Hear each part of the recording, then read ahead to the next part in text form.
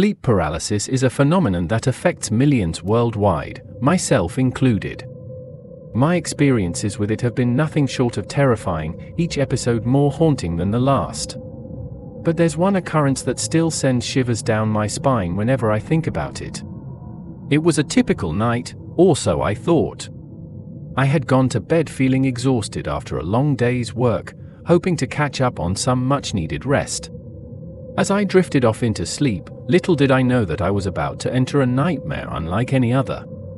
I awoke suddenly, my body frozen in place, unable to move a muscle. Panic surged through me as I realized I was experiencing sleep paralysis once again. But this time felt different, more ominous. I tried to calm myself, reminding myself that it was just a trick of the mind, a glitch in my brain's wiring. But no amount of rationalization could quell the rising sense of dread. That's when I heard it, a faint whisper, barely audible at first, but growing louder with each passing moment. It was a voice, low and guttural, like a language spoken by creatures from the darkest depths of the earth. I strained to make out the words, but they seemed to slip through my grasp like smoke on the wind.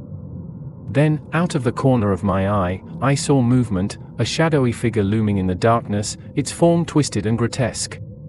It seemed to materialize out of thin air, its eyes gleaming with an otherworldly malevolence. I wanted to scream, to run, but my body remained paralyzed, held captive by the invisible shackles of sleep. The figure drew closer, its presence suffocating, its intentions unfathomable. I could feel its icy breath against my skin, sending a chill down my spine. Desperate, I tried to force my limbs to move, to break free from the grip of terror that held me captive. But it was no use. I was trapped, at the mercy of whatever nightmarish entity had invaded my mind. And then, just as suddenly as it had appeared, the figure vanished, leaving me alone in the suffocating silence of my room. I lay there, trembling, unsure if what I had experienced was real or merely a trick of my overactive imagination.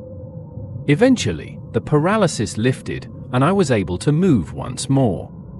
But the memory of that night still haunts me, a reminder of the darkness that lurks just beyond the edges of our perception. Sleep paralysis may be a natural phenomenon, but sometimes the things we encounter in the depths of our subconscious are anything but ordinary.